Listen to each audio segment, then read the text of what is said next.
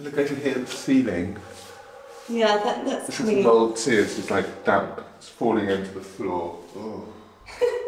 That's okay, darling, just forget about that and just jump in your shower. Well, I think I might just cut the camera for a second if you don't mind, just for my modesty purposes. I know I have been working out, I'm not really ready for a public display.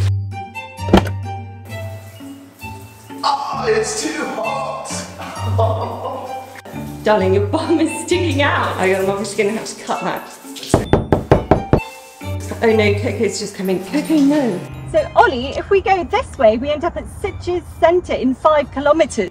5 kilometres? I thought the whole journey was 5 kilometres. Yeah, well, anyway, I don't think we've actually gone that far. Did you mislead me? I can't believe we can cycle here. If you've never been to Sitges on holiday, I have to say, it's a good little place, isn't it?